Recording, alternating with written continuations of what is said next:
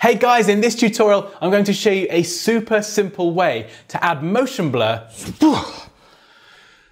to your footage in Premiere Pro.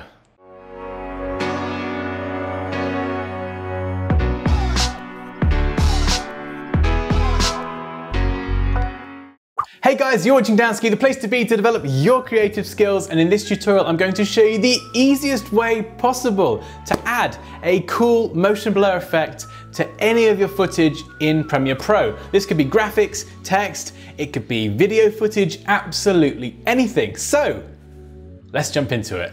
Rightio, so we're now in Premiere Pro and you can see I've imported a photo already. This can be an image, it can be some video footage, some text. Just go up to File, down to Import, or just double click in this empty space here in the project window to import your content. And if your workspace doesn't quite look like this, you can see I'm using the editing workspace. Just go to Window, down to Workspaces, and you've got them all here.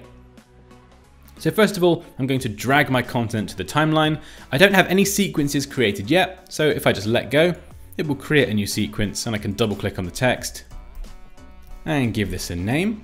A rather uncreative name apparently. Let's just zoom in there. And we have a photo here. And typically we would select the photo or the graphic, go up to Effect Controls, and we've got Position here. We set a keyframe to define the starting point. We scrub a bit further in. We adjust this. So this adjusts the X axis here. And we play through. And it looks like this. It's very slow and there's no blur or anything. So let's go to Edit, Undo. We'll take it back a little bit. So we've got no effects applied on our photo now. I'm actually going to zoom in and we'll go to about, I think we'll go to 1 second. So you can see me scrubbing here using the playhead, and we've got 1 second there. So what I'm going to do now is just click on the content on the timeline. And instead of using this position adjustment here, I'll just collapse that. I'm going to go to the effects panel at the bottom, down to video effects and distort. Scroll down and we have transform here, or you can just type transform in the search bar if that's easier.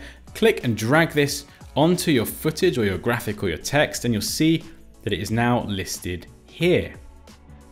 So what I'm going to do now is do exactly the same thing, but I'm specifically going to use the position option under the transform effect. So I'm just going to bring this playhead to the point where I want to start my animation. So that's 1 second in. And we'll click this and you see it adds a keyframe there. And I'm going to go forward.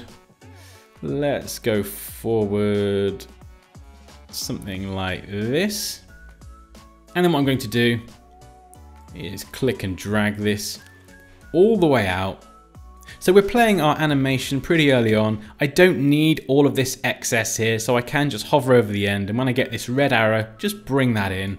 And if I scrub through this, you can see it holds for a minute and then it very quickly shimmies out of the way. So let's just play that.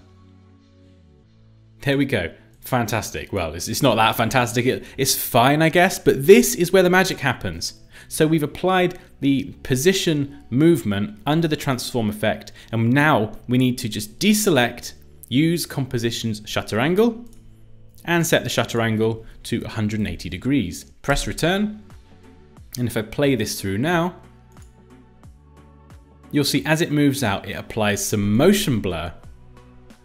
Now I think that's probably still a touch too slow, so all I can do is just grab this keyframe here, we'll bring these really close together, we'll go back to the beginning and we'll play that again, and it should whip out of the scene pretty quickly.